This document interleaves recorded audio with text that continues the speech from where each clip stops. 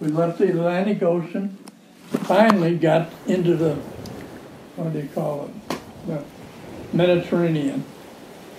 And the minute we got in there, we figured we're going to know about something because the war is here and they bombed the hell out of our ship. They bombed the ship that you were on? Yeah. And the one next... From the air? Huh? From the air? Yeah. Planes? Yeah. We're German... So was your boat sinking? Huh? Did your boat start sinking? No, they didn't blow it up. Oh, they didn't? Yeah. And how many guys were on the boat? I'd say 400. 400, and they're all in your... That's a guess. I may be wrong. So, and they're all in your platoon? Huh? All in the same platoon? No, they can't. No. A platoon is only considered 3, let's see, 10 guys in a platoon. 30 guys that represent the platoon. 10 in each group. Okay. So, but you're... But we didn't have, we weren't assigned to anything until we got into Italy, and they assigned us to the 3rd Infantry Division, and that's when I decided, well, this ought to be fun. So was everybody in the boat from the 3rd Infantry Division? No, they're from all... We're all recruits going to join the other outfits. Okay. So the artillery pieces, and so... Where'd the boat start from? Huh? Where'd the boat ship out of? Roanoke, Virginia. Okay. And, Wait, so where and like how did you find out that you had to be in the war? Was that just like everyone had to be in it? I got a letter in the mail that said, you're drafted.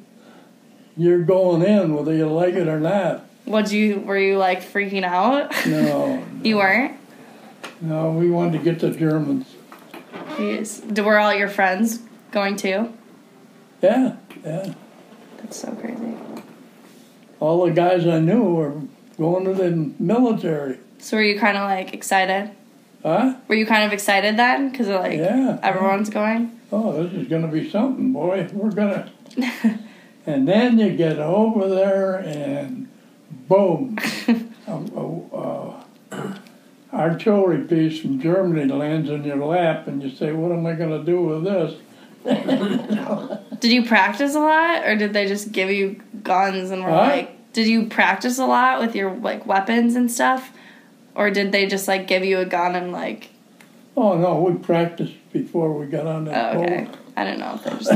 How long were you in training? I think 6 weeks. 6 weeks. Something like that.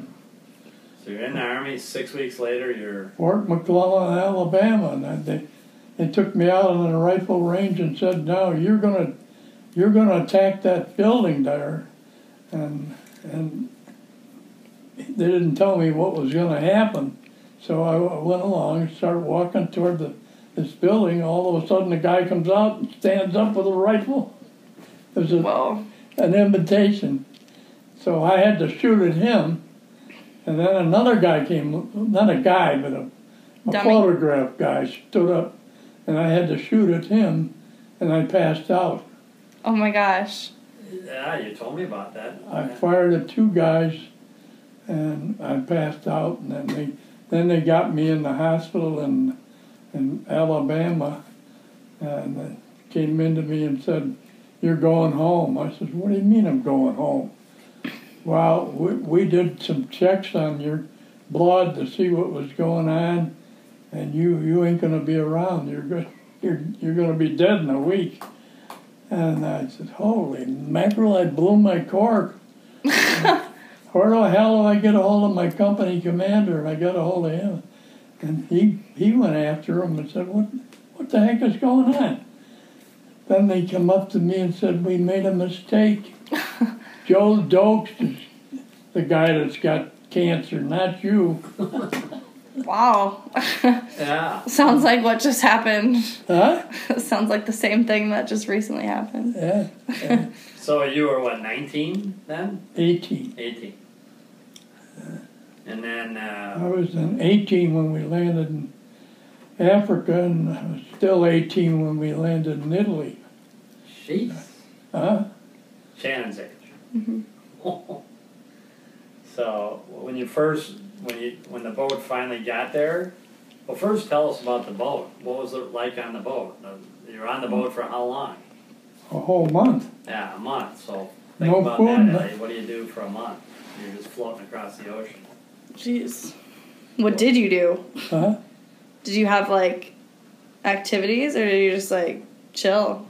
We had singing and dancing, but That's fun. that was in the main dining room. And one guy that was in charge of that singing and dancing did a hell of a job. He got killed the first day in combat. Oh my gosh. Yeah.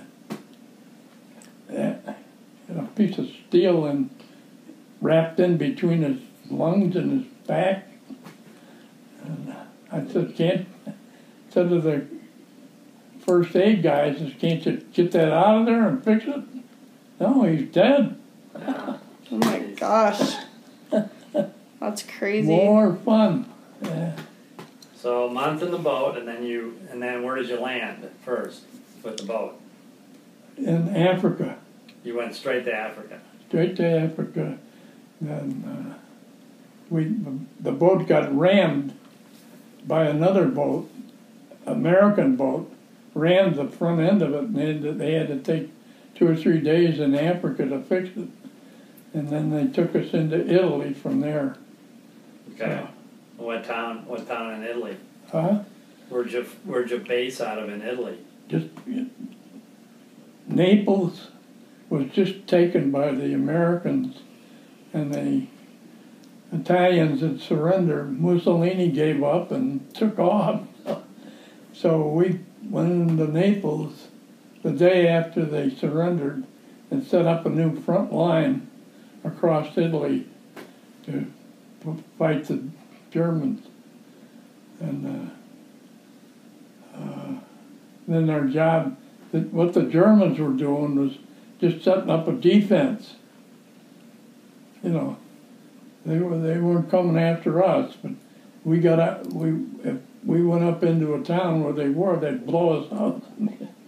So they were for waiting. 3 months we went day to day fighting Germans all the way up to Monte Cassino, and then we took a week off and left Monte Cassino and went into Anzio and invaded Anzio, and that's where I got clobbered, you know.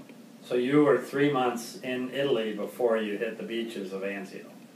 Before I hit the beaches when? Of Anzio? Oh, yeah. So you'd already been there 3 months. Yeah, we had been fighting in those mountains for at least 3 months.